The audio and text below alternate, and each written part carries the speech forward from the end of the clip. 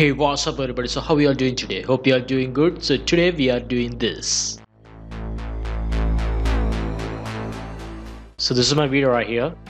So first what we are going to do, go to file, new, legacy title, press OK, and I'm going to type a name, select the text, and I'm going to center it and change the font to Arial.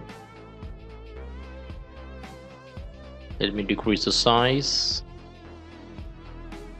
Okay, and I'm going to drag this title over here. Now go to effects and type turbulent displays. Under video effects, distort turbulent displays. Drag this into your title right here. Go to effect controls. Under turbulent displays, change the displacement turbulent to vertical displacement. Set a keyframe for amount, change to 250.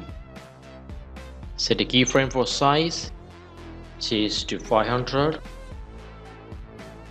Now change the complexity to 10 and set a keyframe for evolution. Under pinning, change to pin or locked. Go a few frames forward. I'm going to press shift plus right arrow key to go 5 frames forward. 1, 2, 3, 4, 5. I'm going to change the amount to 0, size to 0, evolution to 1. So, and that's it guys. Hope you guys like this video.